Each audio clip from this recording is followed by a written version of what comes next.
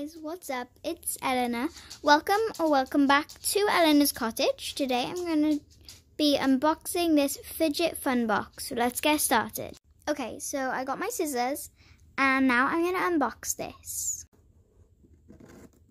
Let's see what's inside.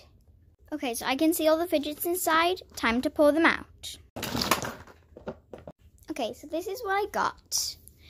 I have no idea what's in here, so I'll open them last. The first thing I got was this poppet. That's the bad side. That's the good side. The second and third thing I got are these marble mesh, or mesh and marble. The next thing I got was this puzzle ball, and I'll try and solve it at the end. The next thing I got was this pea popper. Next thing I got was this infinity cube, which is one of my favorite fidgets. I love infinity cubes. And the last two things I got were these boxes, so I'm going to go ahead and open them and see what I get inside. I got the biggest one. Oh my god.